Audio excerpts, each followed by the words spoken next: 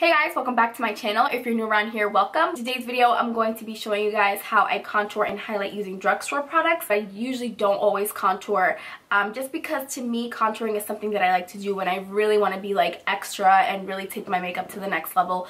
But for the most part, it's not something that I do all the time. It's not that I don't like it, it's just that I just find it to be very time consuming, and honestly a lot of the times I think my makeup looks fine with a little bit of bronzer and my highlighting. I do like to powder contour, however when I'm actually going to do a routine and when I actually want to sit there and say I'm contouring and highlighting today, I usually like to use cream products.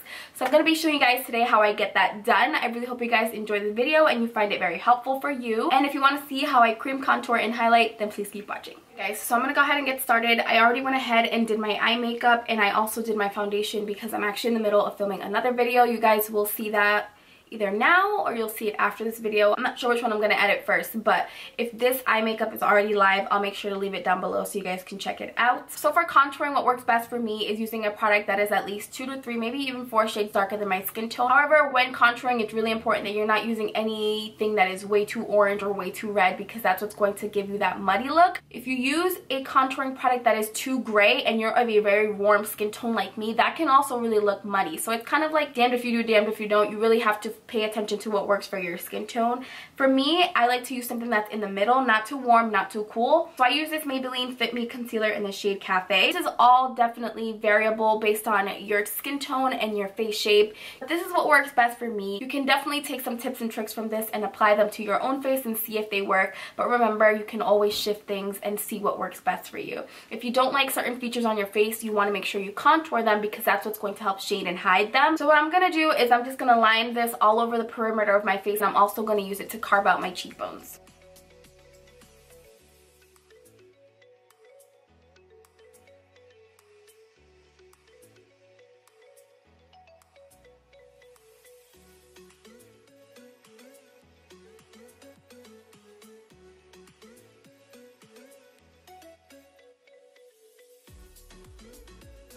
The highlighting, I'm going to go ahead and use the Maybelline Better Skin Concealer. Mine is in the shade Light Medium. I also really like the Fit Me in Medium and in Sand. I just don't happen to have any of those right now. I can't find either one of them, and I'm so mad because I plan on using both of them, but I can't find them. But I also really like this concealer too, so I wanted to use it. I'm going to go ahead and apply this to my under eye area. And again, you're doing this really to bring forward and really help conceal that under eye area and brighten it up.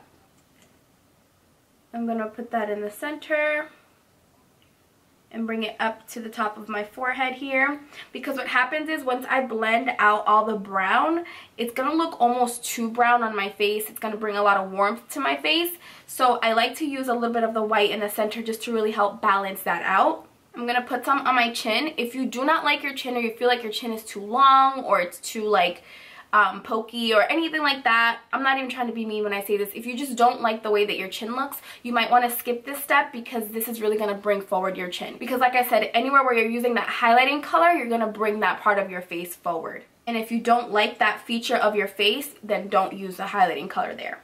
Now I'm just going to take my damp beauty sponge to blend all of this out. I always find that using a damp beauty blender or a beauty sponge is really going to help absorb all the extra product, and it's also what's going to help it look most natural. So I like to push the product into my skin and kind of pounce on it. I am not gentle at all, so if it looks like I'm punching myself in the face, it's probably because I am. It's great.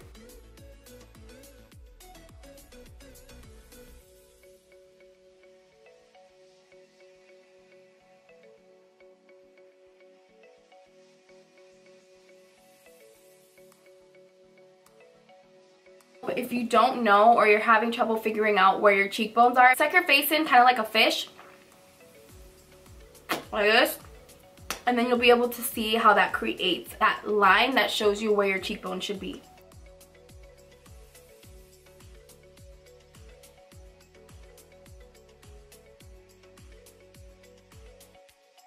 Now that I went ahead and I blended everything out, I'm just going to take some of my Coty Airspun face powder. I love this loose powder. It's absolutely amazing. I've raved about it one too many times, so I'm going to save you guys the rant, but it's amazing. If you can put up with smells, then you'll be able to put up with this. It has a very like pretty prominent like old lady like powder smell, but it really goes away after you apply it, and it's just so good. I'm just going to apply this on my under eye area.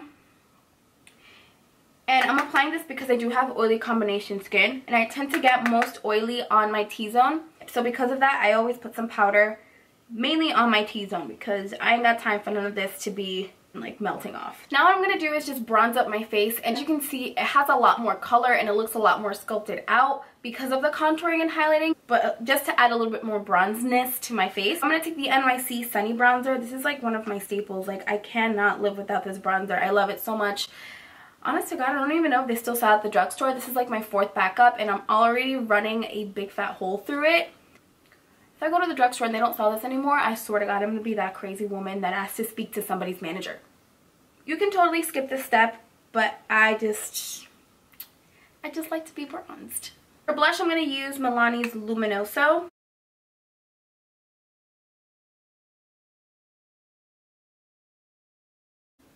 And for highlight, I'm going to be using the Mary Luminizer. This is the only thing that isn't from the drugstore, and I'm sorry, but I really wanted to use this highlighter today. If you're looking for something from the drugstore that's really, really good, I really recommend the Wet n Wild highlighters. My favorite one right now is the Precious Petals. It's amazing. So you guys, it's pretty much going to complete my drugstore cream contour video. I really hope you guys enjoyed it and found it helpful and maybe learned a thing or two. Please don't forget to thumbs up if you did, and subscribe to my channel. I'm uploading videos 1 to 2 times a week now, so hit that little bell so you're notified every single time I upload. So that's pretty much it, you guys. I really hope you guys enjoyed it. Thank you all so much for watching, and I'll see you next time. Bye!